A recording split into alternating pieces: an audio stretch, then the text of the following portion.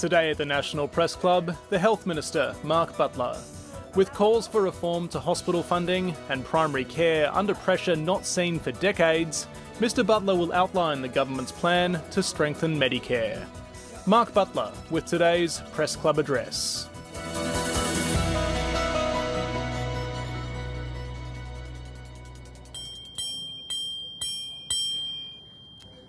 Hello and welcome to the National Press Club in Canberra for today's Westpac address. My name is David Crowe and I'm the Chief Political Correspondent for the Sydney Morning Herald and The Age and a Director here at the club. Our address today is by Mark Butler, the Minister for Health and Aged Care, and it could not come at a better time. It's a pivotal moment for health policy. The government's responding to reviews on how to strengthen Medicare. It's talking to the states about primary care and hospital emergency departments. And it's dealing with GPs and pharmacists on reforming primary care. And patients can see the stress on the system when they visit the doctor and pay a gap fee on top of the Medicare rebate for the services they need.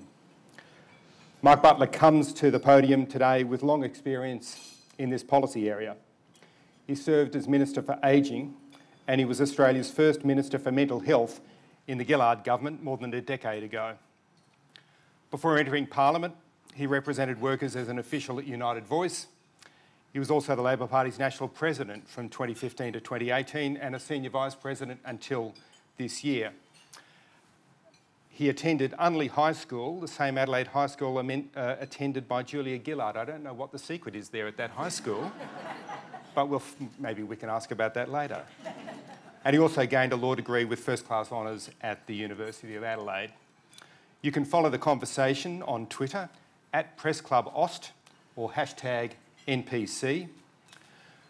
Before we go to the speech, I'd like to note some of the people we've got here in the audience. We have the Senior Australian of the Year for this year, 2023, Professor Tom Calma. Great to have you here. Thank you.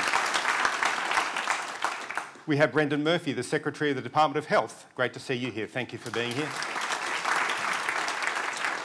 And Emma McBride, Assistant Minister in the Health Portfolio. Thank you for being here. And with that, please welcome our speaker, Mark Butler.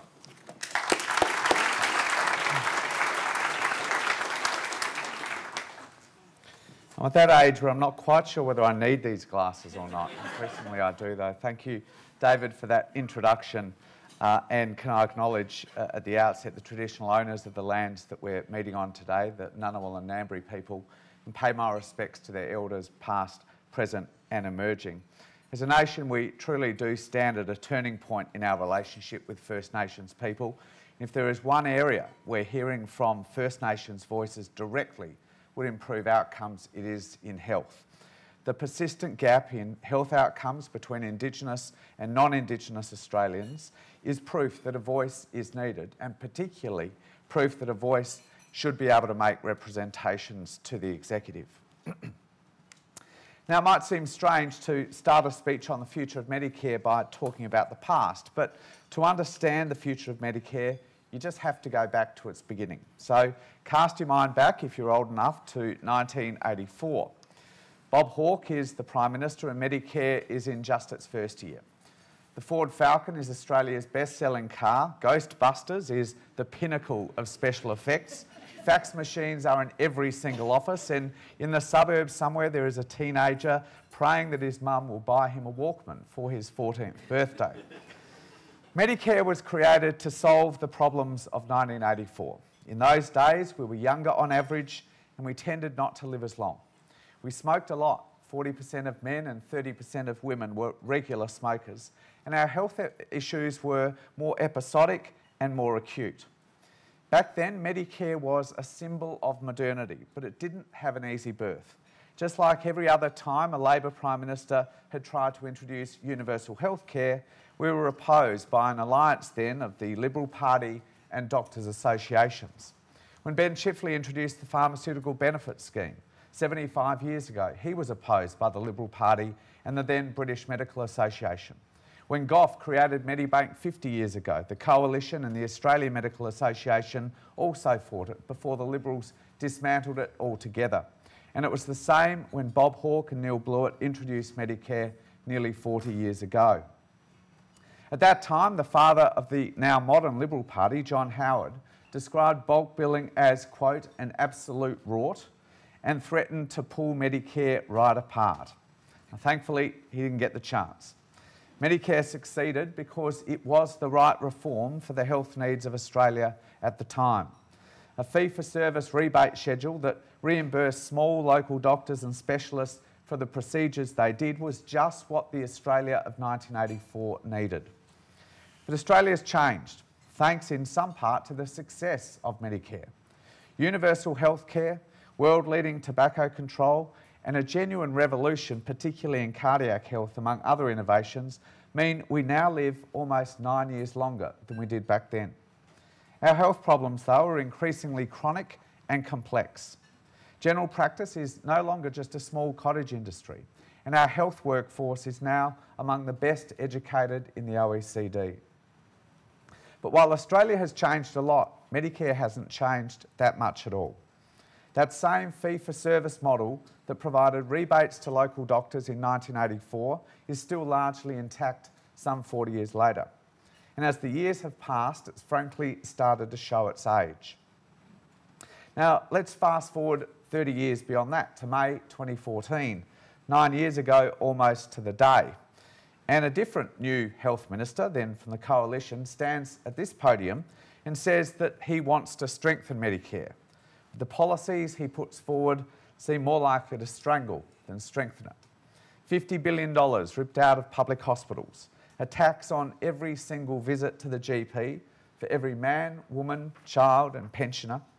And when Labor blocked that vandalism, he responded by freezing Medicare rebates for 6 long years, ripping literally billions of dollars out of general practice. Those 9 long years of cuts and calculated neglect have helped precipitate the crisis that we see today. Bulk billing has declined at alarming rates. In some places, particularly rural and regional Australia, forget finding a bulk billing doctor, you struggle to find a doctor at all. Practices are closing, forcing people to drive long distances because their often corporately owned clinics are relocating and consolidating to achieve what they regard as economies of scale. And when you do manage to get in to see a GP, they're increasingly under pressure to move quickly on to the next patient, which isn't good for you and isn't what they train to do. All this puts real pressure on our hospitals because too many conditions are going untreated and become increasingly serious. The case for reform, I think everyone accepts now, is urgent. We can't keep trying to treat 21st century Australia with a 1980s Medicare. In the first 6 months of our government, I chaired the Strengthening Medicare Task Force. Around that table were representatives from the College of GPs, the AMA, the Australian Nursing and Midwifery Association, allied health and rural professionals, First Nations perspectives, and very importantly, patient perspectives through the Consumers Health Forum, along with a range of other experts. I am a firm believer in the value of this kind of direct stakeholder engagement by ministers. Health, as we in this room all know, is a sector full of very hard-working, highly skilled stakeholders. But they have sharp elbows, they have loud voices, and they don't always agree, to put it kindly. But over the 6 months that I sat around that table, I have to say, what I heard was a remarkable degree of goodwill, but also agreement on the direction that reform should take. And at National Cabinet last Friday, the Prime Minister unveiled the important first measures of the government's response, $2.2 billion worth of critical reforms that help build a stronger Medicare. The Treasurer will give a full accounting of the dollars and cents behind those investments in the budget next week, as well, I stress, as other initiatives that are still to be announced. But today I want to outline just how those reforms knit together and build a stronger Medicare that is fit for the 21st century, underpinned by 3 foundational changes. First, digital systems that drive better care. We simply cannot build a stronger Medicare without better realising the opportunities that digital health technologies open up for more efficient and collaborative healthcare. Excuse me.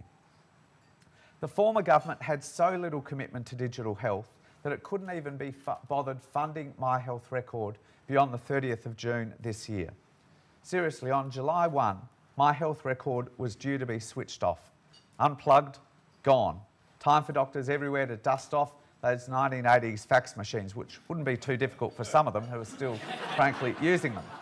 In contrast, this budget will include over $950 million worth of investment in digital health, including funding to make the Digital Health Agency an ongoing entity. It too would have closed on the 30th of June, and to upgrade My Health Record. My Health Record is now old technology. Still uses the old PDF format that Labor installed when we were last in government. That was cutting edge then, but it's clunky now. For starters, it needs to be more compatible with the information and billing systems that practitioners are already using. It should provide better connections between different parts of our health system and make it much easier for people to access and securely share their own data. Right now, only 1 in 10 specialists use My Health Record. Just 1 in 5 diagnostic reports in radiology are uploaded. The other 4 just disappear into the digital ether. Patients find this so frustrating because every lost test result means another day off work, another waiting room, another procedure, and usually yet another gap fee. A complete waste of time and money for patients and for the health system. If a patient gets a diagnostic scan or a pathology test, then those results should be uploaded. At the moment, this happens by exception rather than rule. I say now, I intend to make it a rule. The second foundational change in a stronger Medicare is to enable a much more multidisciplinary and team-based approach to primary health care. We all know in this room, chronic conditions are the leading cause of illness today, leading cause of disability and death. Treating them effectively needs more than just the occasional sporadic visit to the doctor. Patients with chronic conditions need a coordinated team of health workers proactively working together with them for their long-term health. This includes GPs, allied health, nurses, specialists, and everything in between, which means primary care providers need support and investment to engage a broad range of health professionals to provide that more comprehensive care. This government is delivering just that by providing a big increase to the workforce incentive payment that general practices use to hire different health professionals to join their team, in particular practice nurses.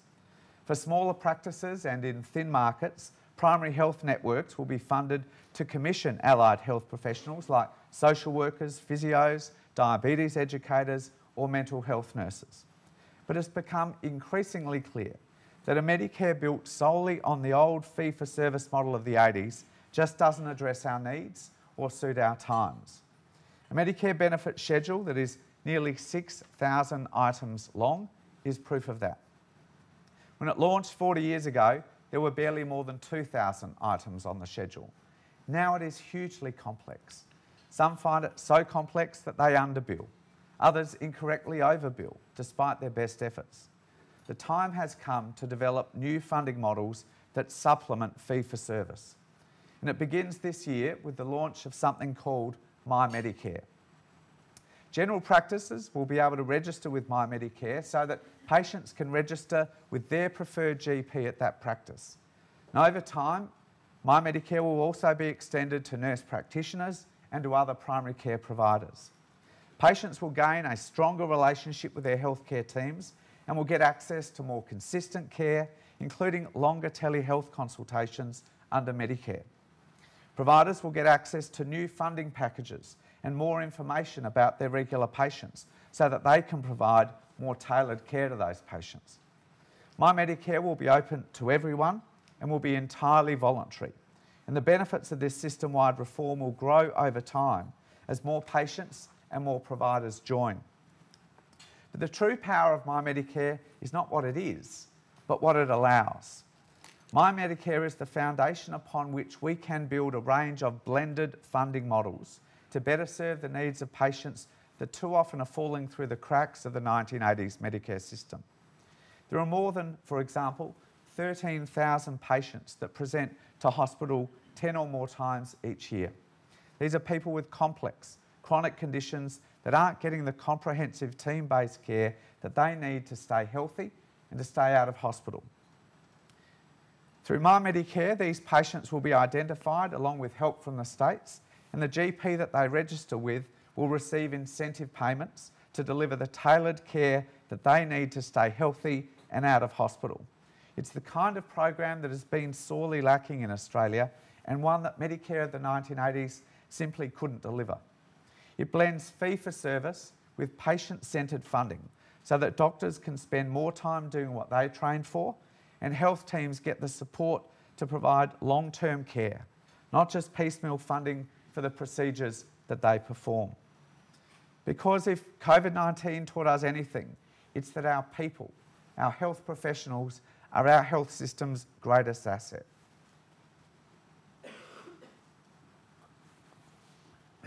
Excuse me again. That's why the third and most important foundational change, I think, is to grow, support and invest in the incredible health workforce that Australia already has. Our highly educated and trusted nurses and midwives in particular can play a much bigger role in primary care. Next week's budget will include funding for up to 6,000 nursing students to do clinical placements in primary care services right around the country, as well as funding to support 500 enrolled and registered nurses to return to the profession. There are 450,000 registered nurses and midwives in Australia, when we want them to be at the forefront of reforms to primary care. But at the moment, Medicare simply doesn't do enough to encourage or to enable them, or many other health professions for that matter, to provide that care. Even if they have the training and the expertise to deliver the care that a patient needs, they're often held back by a complex maze of regulations and funding programs, as well as territorial silos. And we need to ask the question, how does that meet the needs of 21st century Australia? The government will commission, in consort with state governments, a review of scope of practice to ask and answer that question. We simply cannot build a collaborative primary care system or support practitioners to work autonomously unless we are prepared to get rid of the red tape and the outdated silos that prevent team-based care. That goes not just for nurses and midwives and allied health, but for pharmacists as well. People tell me time and time again that over the course of this pandemic, there has been no more accessible health setting than their local pharmacy. Pharmacists have already administered more than 10 million COVID vaccinations. They administered 2 out of every 5 vaccines just last week. From next year, Australians will be able to walk into community pharmacies and get safe and convenient access to all of the vaccines on the National Immunisation Program free of charge. Australians battling through opioid dependency will soon also get the affordable and subsidised treatment that they need at their local pharmacy as well. Together, just these 2 programs mean a nearly $500 million investment by this government in community pharmacies over the next 5 years. A stronger Medicare means growing the health workforce while removing the red tape that prevents our highly skilled nurses, midwives, pharmacists and all the other health professionals we have in this country from providing every ounce of care that they can, because that will also free up our doctors to focus more on the complex conditions that only they can treat. These 3 foundational reforms will make Medicare stronger, but remaking Medicare for the 21st century will take persistent evolution, not overnight revolution. It took 9 years of cuts and neglect to bring Medicare to the current weakened state we find it in, and it's going to take time again to strengthen it. But I make this promise to you today. With every gradual foundational change that we make, we will put the needs of patients first. As we take the hard choices, I fully expect that some will oppose them, just like the Liberal Party opposed Medicare in the 80s, Medibank in the 70s, and the PBS in the 40s. Change is scary, I understand that, because with change comes risk. But the risk of not changing this system is far greater. We can't keep trying to treat 21st century Australia with a 1980s Medicare system. So we'll listen to all the good arguments and the evidence about the way forward. But our North Star, our lodestar, will always be what is good for Australians, because at the end of the day, as we all know in this room, Medicare is for people. Today and tomorrow. It was in 84, it is in 2024, and I hope it will be in 2064. Now, before finishing, I'd just like to turn to one other area of important reform, and that is vaping. When Medicare was getting underway 40 years ago, the biggest public health challenge in Australia was undoubtedly tobacco. So I said 40% of men and 30% of women were regular smokers. And we've done really well on that count. We should be proud. Today, only around 10% of Australian adults smoke. The progress that we've made is thanks, I have to say, in large part, to the efforts of successive Labor health ministers, particularly my friend and former Senior Minister, Nicola Roxon, who introduced our world-leading plain packaging reforms. In November last year, on the 10-year anniversary of those laws, I announced our government's intention to build on that legacy and to implement the next generation of tobacco control. But unfortunately, the gains that we have made in tobacco could be undone by a new threat to public health. Vaping was sold to governments and to communities all around the world as a therapeutic product to help long-term smokers quit. It was not sold as a recreational product, and in particular, not one for our kids. But that is what it's become. The biggest loophole, I think, in Australian healthcare history. 1 in 6 teenagers aged 14 to 17 has vaped. 1 in 4 young Australians aged 18 to 24 has also vaped. Only 1 in 70 my age has vaped. And when more than 1,000 teenagers aged 15 to 17 were asked where they could get vapes, 4 in 5 of them said local retail, in retail stores. This is a product deliberately targeted at our kids, being sold alongside lollies and chocolate bars. Vaping has now become the #1 behavioural issue in high schools, and it's becoming widespread in primary schools as well. Over the past 12 months, Victoria's Poisons Hotline has taken 50 calls about children under the age of 4 ingesting vapes. Under the age of 4. Vapes contain more than 200 chemicals that do not belong in the lungs. Some of the same chemicals you'll find in nail polish remover and weed killer. Just like they did with smoking, let's be very clear about this. Big Tobacco has taken another addictive product, wrapped it in shiny packaging, added sweet flavours to create a new generation of nicotine addicts. Young vapers are 3 times as likely to take up smoking, so it is no wonder that under 25s are the only cohort in our population that are seeing smoking rates actually increase. This has to end. This must end. To his credit, the former Health Minister, Greg Hunt, tried to put border controls in place, but there was a revolt in his party room and that regulation was overturned in 2 weeks. Instead, the former government ended up creating the perfect conditions for this unregulated, essentially illegal market to flourish right before our eyes in convenience stores, tobacconists, vape shops, sometimes deliberately set up down the road from their target market, local schools. A so-called prescription model with next to no prescriptions, a ban with no real enforcement, an addictive product with no support to quit. Over summer, the Therapeutic Goods Administration, the TGA, consulted health groups and our community, and they provided us with a clear roadmap.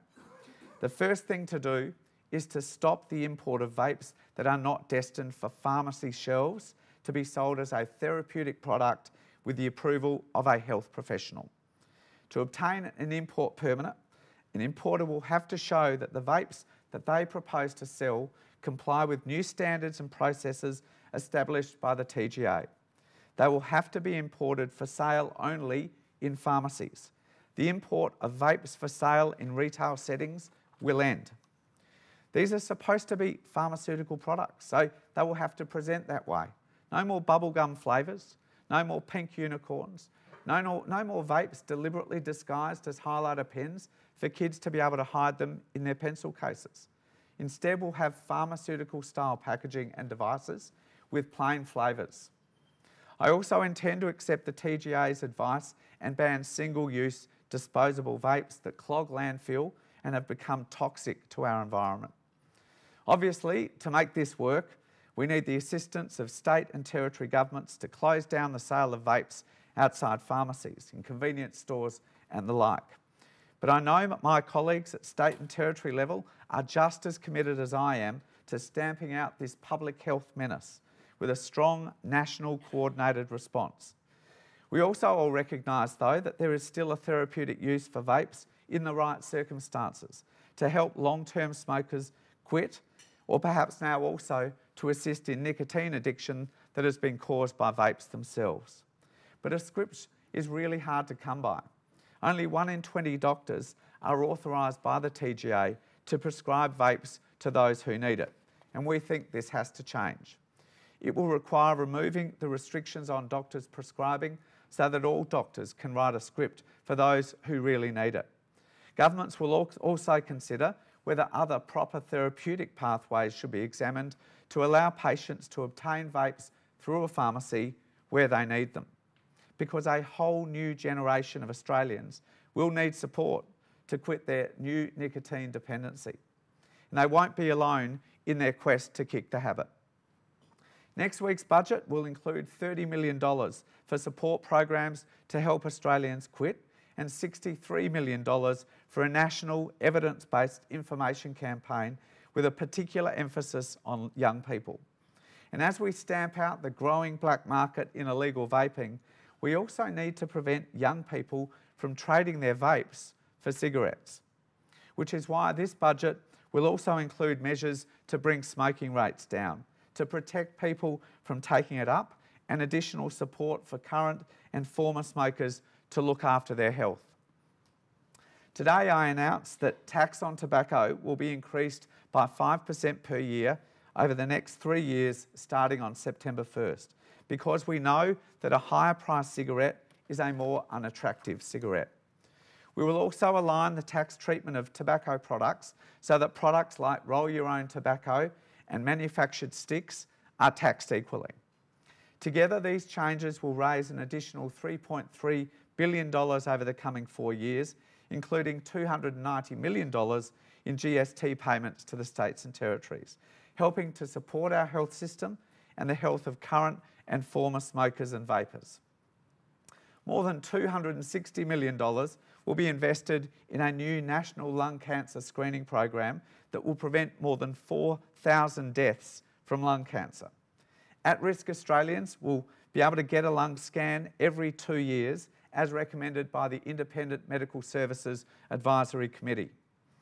Lung cancer is the leading cause of cancer death in Australia, and we know that First Nations communities carry an even higher burden when it comes to rates both of smoking and of cancer, such that cancer is now the leading cause of disease-related death for First Nations people. The budget will also include, therefore, nearly $240 million to address this inequity, with funding to ensure mainstream cancer services are culturally safe and accessible to First Nations people, as well as funding to build the capacity and the capability of the Aboriginal community-controlled health services sector to support cancer on the ground. And the successful Tackling Indigenous Smoking program, overseen by a wonderful Senior Australian of the Year, Tom Calma, will be extended and will also be widened to reduce vaping among First Nations people as well as smoking. Friends, health ministers are unanimous in their commitment to work together on vaping and tobacco control. Just yesterday, we all agreed to work urgently together to develop the comprehensive, coordinated suite of regulations to make this plan work, because we will not stand by and allow vaping to create another generation of nicotine addicts. Thank you very much.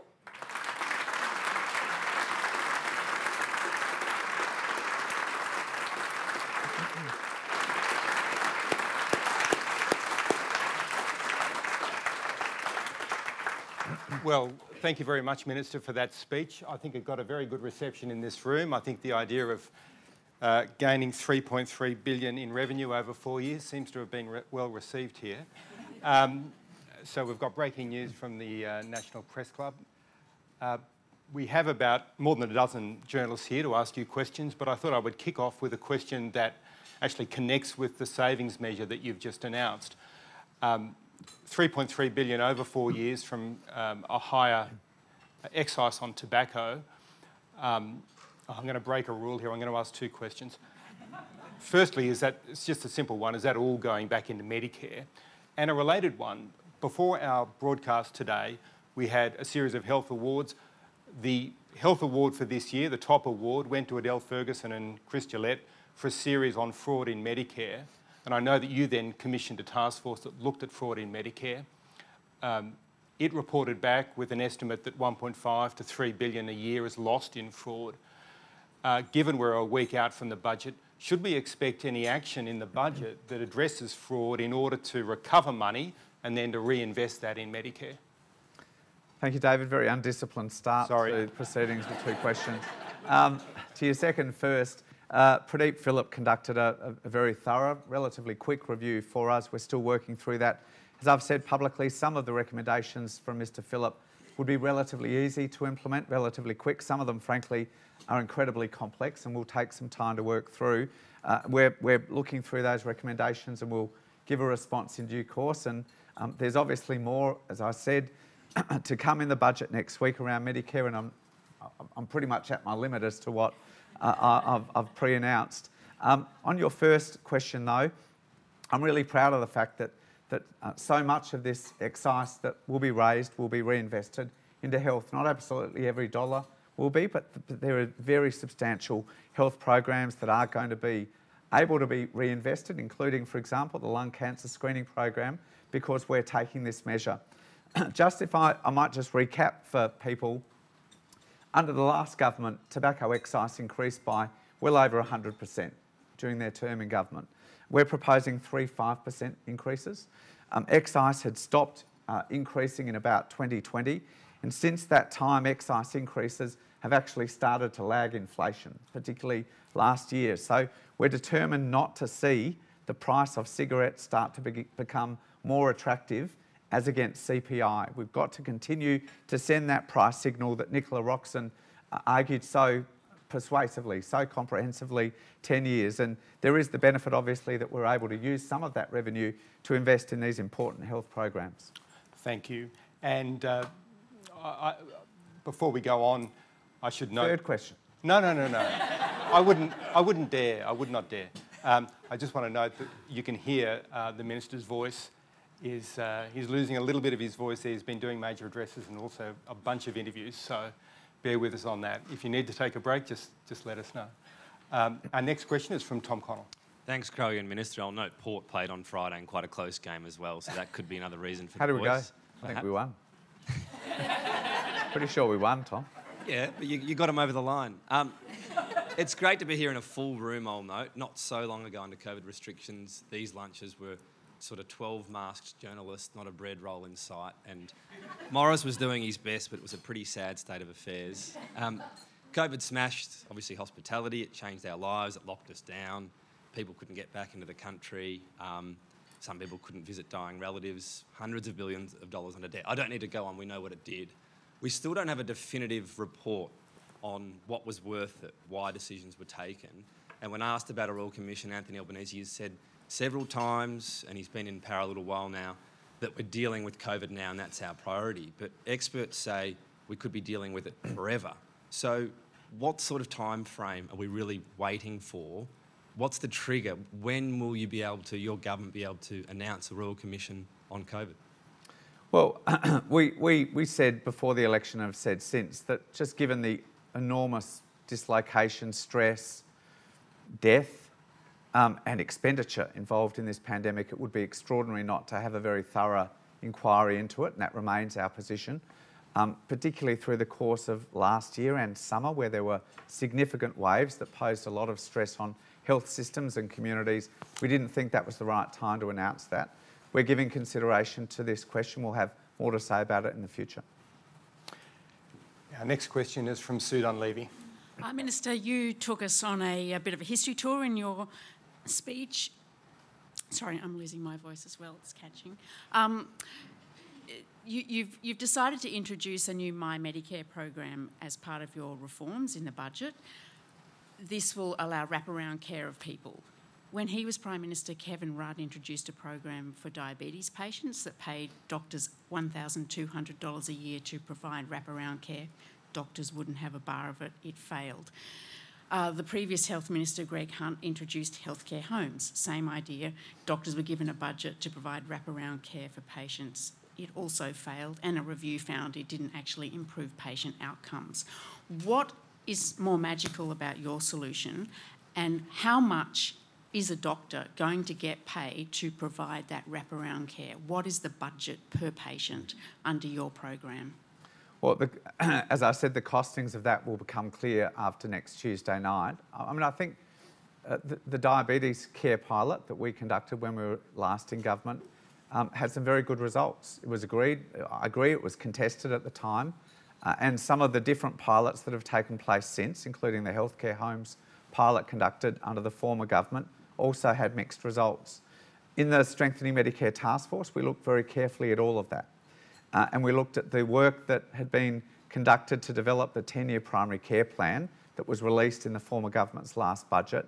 And there was, I think, a striking degree of consensus that is now built up around the need for some of these bundled or more flexible funding models to sit on top of fee-for-service. I think a much greater degree of consensus than there certainly was when we were last in government. So I'm confident we'll get the costings right. I'm confident, given the soundings we've had with AMA, with the College of GPs and many others besides, that there is a real appetite out there to step into this sort of new future for Medicare. It is a very different one, which is why I think it will take time to build.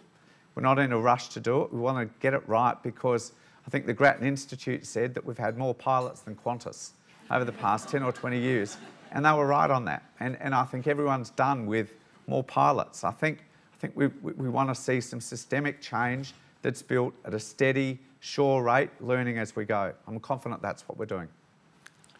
Our next question is from Monique Pueblos from SBS, and I mentioned the Journalism Awards earlier. Monique was one of those award winners. Congratulations, Monique. Thank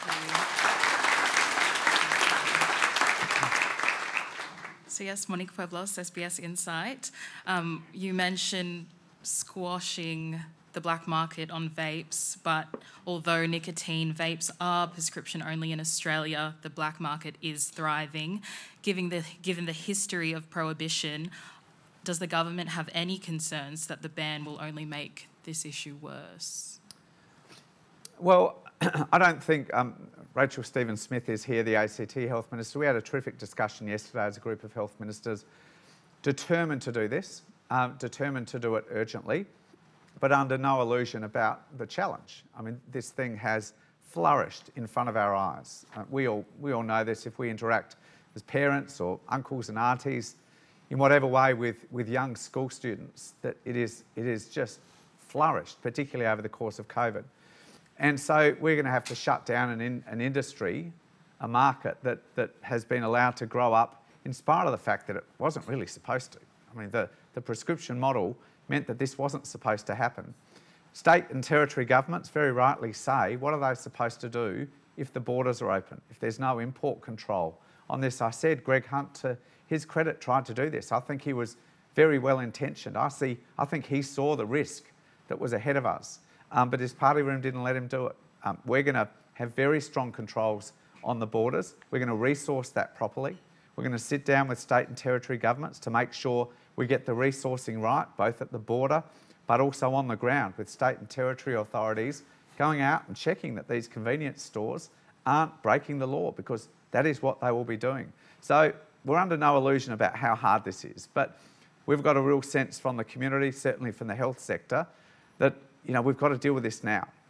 This is a moment to shut down a major health risk to the youngest generation of Australians. After doing so much work over so many decades, and many people in this room have been a part of it, to drive down smoking as the biggest killer of Australians, the idea that we would just let a new generation of risk, creating a new generation of nicotine addicts, go untouched is just beyond us. So it'll be tough, but we are determined to do it. Thank you. Next question is from Tom McElroy. Thanks for your speech, Minister. Thanks for taking our questions. The Treasurer regularly cites health and aged care as two of the biggest pressures on the federal budget, along with repaying debt, the growth in the NDIS, defence, things like that. Is that inevitable going forward in an ageing society like Australia, or will there be changes to spending in the health portfolio to manage that in a better way? Well, both. It's not an either or. There are some areas, aged care we know is simply a product of demographics. We've known for years, if not decades, that the ageing of the baby boomer generation and then every generation after them, because they're all big, my generation's bigger than the baby boomer generation, is going to mean additional costs. And you invest in that in the same way that during a baby boom itself, you invest in schools. This is the right and proper thing to do. So to an extent, there of course is going to be an inexorable rise in the costs associated with supporting a generation that worked hard, paid their taxes, raised their families and built this community.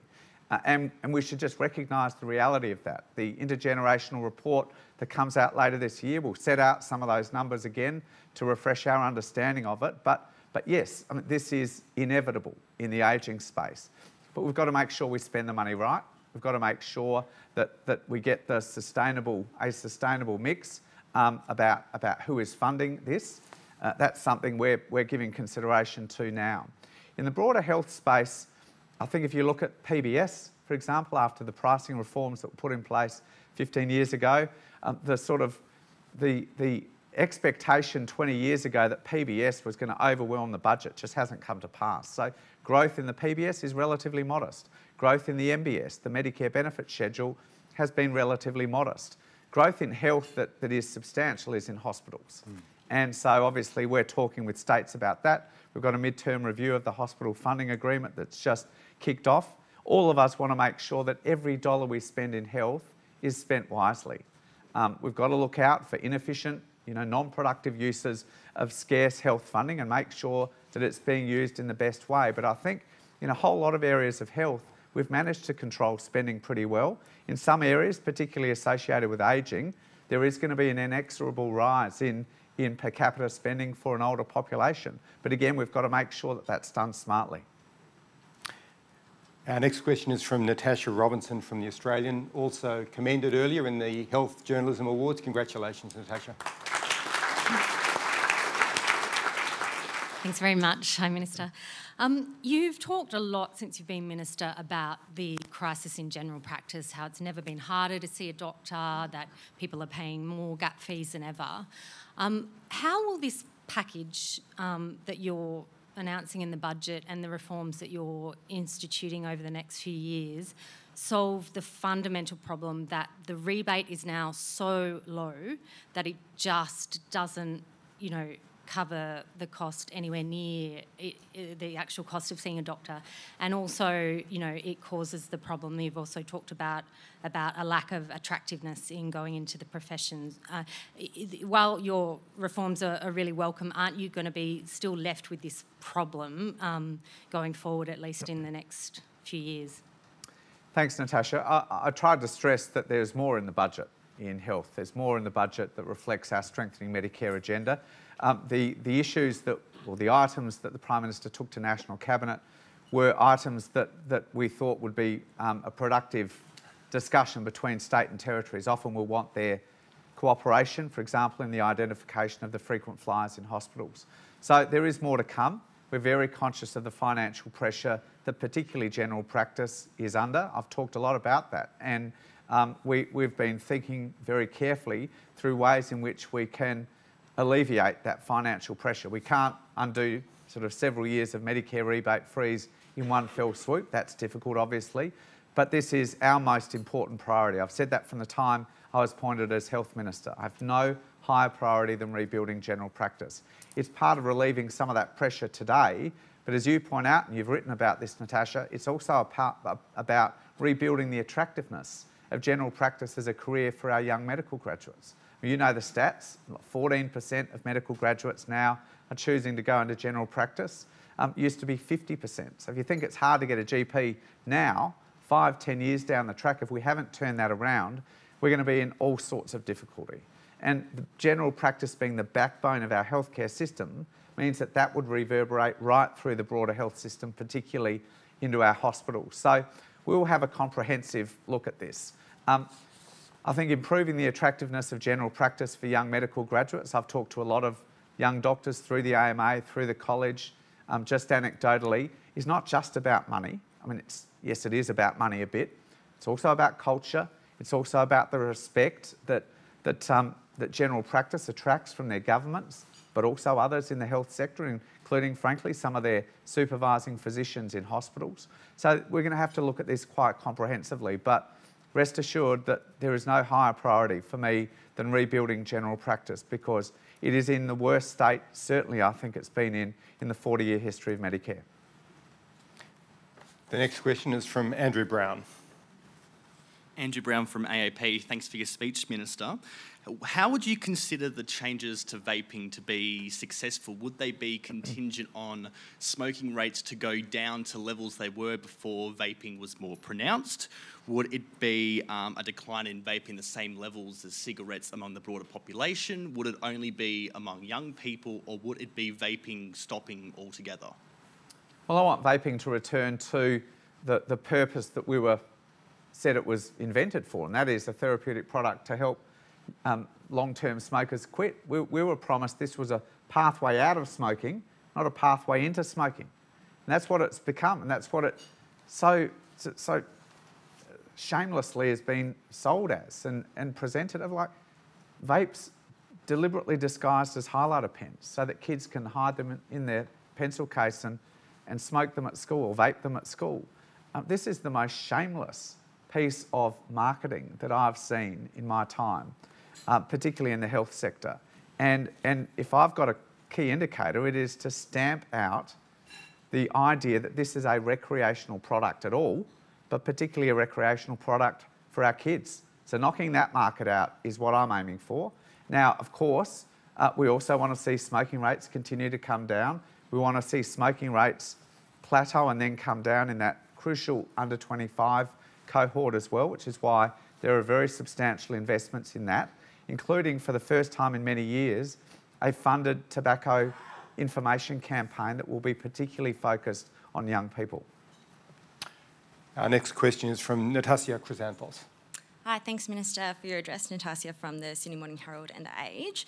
Going back to general practice, you've discussed a bunch of measures today that will inject more funds into GPs, such as the after hours funding, the workplace incentive program, the My Medicare system, and reading between the lines of your answer earlier, there will also be some form of Medicare rebate increase for general practitioners in the budget. Should Australians therefore expect to see a rise in bulk billing rates and a decline in the average gap fee they pay? At what point should they be able to see that measure or that outcome? And going back to your opening remarks where you mentioned the increasing corporate ownership of general practice, which is another structural force at play, if there is an increase in Medicare rebates for GPs, how will you ensure that this is passed on to the consumer and that gap fees don't stay where they are or continue to grow?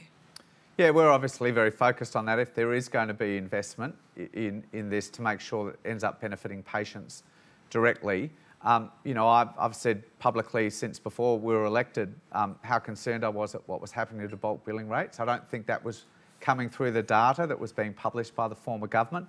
But as we've worked with my department, with Brendan, to get a sort of slightly different type of data being presented to the public, it's become very clear.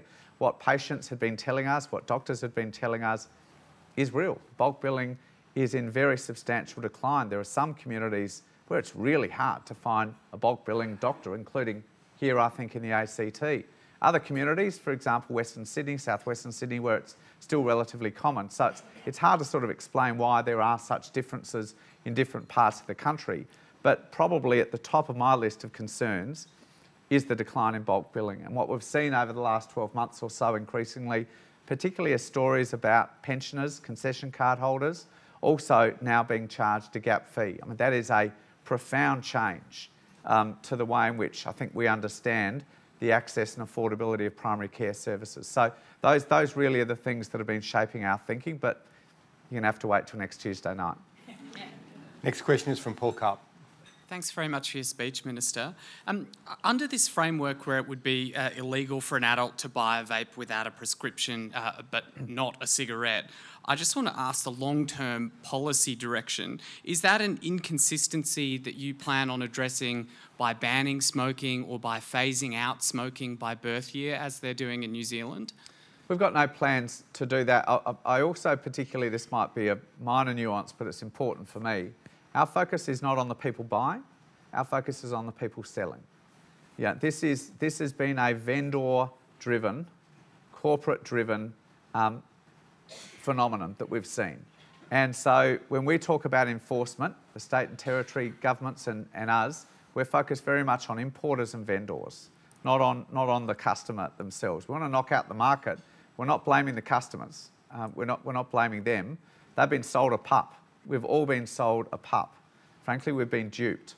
And so the difference, I think, between vaping and cigarettes is that cigarettes have been with us for so long. You know, if we knew now, back then, when cigarettes were being introduced, I would hope that governments would have stopped it, would have snuffed it out immediately, which is what I want to do to vapes. You know, we have a closing window here before vapes become so widespread, so accepted, so normalised, as frankly some would want them to be, the National Party, for example, that it would be very, very difficult to take any action. But I'm still confident that the thing is still relatively new and we are going to be able to take the action that I've outlined today. So no differential... No plans to do what New Zealand has done at this stage. Thank you. And the next question is from Claudia Long. Hi Minister, Claudia Long, ABC. Thank you for your address. In 2019, Labor committed to linking hospital funding to the provision of abortion to make sure terminations were accessible and free. As you know, that's since been dropped from your platform. So I'm interested to know what specifically has it been replaced with, and to make sure that this service is accessible. And also, should patients expect to see something around this in next week's budget, or will they need to wait longer than that? Well, we're still very committed as a matter of principle to equitable access across the country to reproductive health and termination services.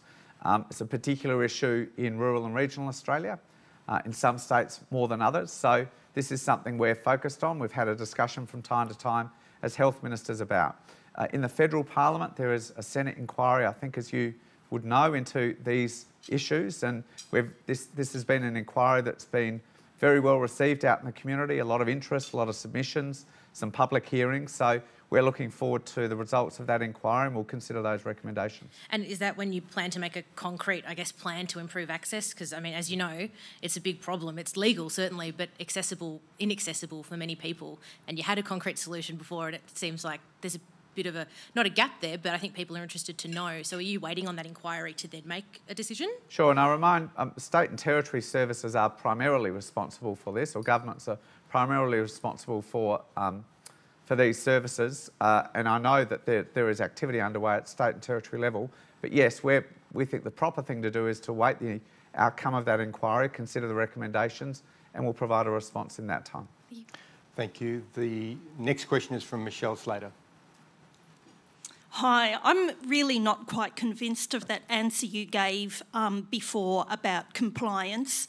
When any of us here can walk into any smokes shop and buy unregulated, under-the-counter chop. So when I raised this question with a friend of mine who is a vapor, he just said, okay, they'll just sell it under the counter unregulated, or I'll just buy my vape juice online. So how can we guarantee that a similar situation is not going to happen as we're seeing with the illegal durries trade? And why not sell it for over 18s, regulated and taxed over the counter with the other smokes? Well, because I'm not going to normalise a product that is deliberately designed, in my view, to create a new generation of nicotine addicts, that evidence shows is becoming a pathway back into smoking, to smoking cigarettes. I'm just not going to do it. There's no health argument, no public health argument for that. And frankly, the under-the-counter sale of these things is not something that might happen in the future. It's happening right now. but it's happening in a way that effectively has no compliance or enforcement activity behind it, because I think state and territory governments quite rightly say, well, you at a Commonwealth level have just let the border open. You've let them come in. So we're going to do what I think we need to do, close the border, put in place compliance resources through Border Force, the TGA, and we'll be making our position clear on that in due course, but work cooperatively with state and territory governments to get that important compliance and enforcement activity happening at a grassroots level in retail settings. So now, as to Chop Chop, which you talked about as well, we do recognise that this is also a loophole in all of the regulation we've put in place, particularly the pricing signals around tobacco. And as part of our excise measure, we're committed to working more with sort of some of the enforcement mechanisms we had at a federal level, including the ATO, but also with state and territory governments in trying to reduce that. I recognise that's hard, and they don't come in shipping containers labelled Chop Chop or vapes for that matter. This is hard work we're expecting of our policing authorities and Border Force people, but we're determined. It's something we simply have to do. When you look at this regime and you talk to the states and territories about how to set it up, do you want criminal sanctions against retailers who sell and flout the rules that you want to bring in? Is that something that you want the states and territories to do? Because primarily enforcement would be up to them. Well, I mean, there will be activity we have to put in place, particularly around borders and imports, but there will be activity that we expect states and territories will have to undertake as well. We had a good discussion about that yesterday. Yesterday, all the health ministers tasked our officials at all jurisdictional levels to commence work immediately on what that comprehensive regulatory framework will look like. Now, what penalties look like and all those sorts of things will be a matter for that sort of work, and we want that to be put in place urgently. Okay. Next question is from Nick Stewart. You made the important point when you began that Medicare was a terrific system when introduced, but it's now 40 years later. At this stage, do we actually need to stop considering, you made the point that there's a shrinking number of GPs. Do we actually, rather than reinforcing the Medicare system, which relies on the GP as the first step in the health system, do we need to actually re-envisage it so that in your local shops you actually go to a medical centre where there is not merely a doctor, but also a physiotherapist, also psychological assistants, also a pharmaceutical person, so that way it's all an integrated approach? Well, increasingly, I think the market has set up these one-stop shops, much more than you remember, Nick, when 40 years ago, when general practices were very small cottage industries, only a couple of GPs maybe working there, and you'd have to go to completely different premises to access some of those services. So I do remember that, but that's a bit rude to say that. Oh, I remember it too. It was a question of solidarity between us. You know, I think the market is setting that up because that's what patients want, and frankly, it's what patients need, that joined-up care. And here in the ACT, there's the terrific example of nurse-led clinics that have been very successful. I mean, they were contested, they were hard, I know, for the ACT government under then Katie Gallagher to set up, but they've proven their worth in terms of avoided hospital admissions, avoided general practice presentations. So what I also said in my speech, I think, is although general practice is utterly central to the functioning of a proper healthcare system, we can get much more out of our healthcare professionals, out of nurses, out of nurse practitioners, out of pharmacists and other health professionals as well. And that really is something that I think we're all committed to doing, and frankly, including the doctor representatives who are on the Strengthening Medicare Task Force. Thanks. The next question is from Maurice Riley, Chief Executive here at the club. It's really from Tim Shaw, who's watching, eagerly watching. Minister, what are you going to do to help rural Australia that has the highest levels of medical workforce shortages and some of the biggest numbers of long-term chronic health issues? Well, this has been a challenge for as long as we've had a healthcare system in Australia. In ways that it's getting easier because there are telehealth connections that people are able to use that to a degree close down that tyranny of distance.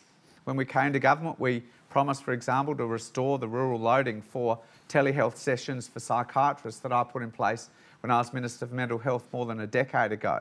That's a really important way for people to be able to get psychiatry support if they're living in communities that simply don't have a psychiatrist. But I'm particularly very clear and cognisant that access to standard general practice services is even harder in rural and regional Australia than some of the challenges we've talked about existing in our cities. We have a strong incentives program for people to go and work as GPs in rural and regional communities. Indeed, in October, we increased some of those incentives. We're trying to put in place different models to really broaden the pipeline of young GPs who want to train and then work in rural and regional Australia. Some terrific innovations that we announced down in Tasmania, a single employer model. So someone's employed by a hospital, able to work in general practice while they train. We're confident that will improve the pipeline as well. But look, there's much, much more that I think we need to do. The representatives of rural and regional medicine who are on the Strengthening Medicare Task Force were very clear that some of these models that might work in cities are still going to be a challenge in rural and regional Australia, and we're going to have to continue to do work on that. Thank you. And the last question is from Tom Connell. I get two. Just noting your 60-day prescription policy, the medicines policy, you noted that it brought Australia up to speed with the UK and New Zealand. After those policies, though, in the UK, an estimated 1,100 pharmacies shut. In New Zealand, it was 70. Has your department done any work to see how many pharmacies could close in Australia? And will you be monitoring the situation if they're starting to shut or threatening to be able to step in and avoid that happening? Well, of course, we're going to monitor that very closely. I also said when I announced this that we would be reinvesting every single dollar that the Commonwealth taxpayer saves through this measure. It's substantial. It's about $1.2 billion over the forwards. We'd be investing every single dollar back into pharmacy programs. But of course, we want to monitor that because I think I've said every occasion I've had the chance to as Health Minister, I want to see a thriving community pharmacy sector delivering more services, not just processing repeat scripts, but delivering more health services to their customers. Their customers had a wonderful experience in a really difficult few years through COVID because their pharmacy doors were always open. Talking to customers, if anything, their trust, their relationship with their pharmacist has grown over the course of COVID. And I think that's a great opportunity for us to broaden the work that pharmacists do. But, you know, I'm determined, if I'm given advice by the Pharmaceutical Benefits Advisory Committee, advice that's been in place now for 5 years, of a way to halve the cost of medicines for 6 million Australians living with chronic disease, I'm going to take it up. And you're not quite right because we didn't come into line with a number of other countries because a number of other countries, some of which you mentioned, I think, allow 90-day dispensing, not 60-day dispensing. So if anything, there are even more savings that are put in place in those other countries. That was a recommendation put to me by the Pharmaceutical Benefits Advisory Committee. I didn't think that was appropriate to go with right now. I thought the proper balance was a 60-day dispensing arrangement, and I still think it's the right one. Thank you.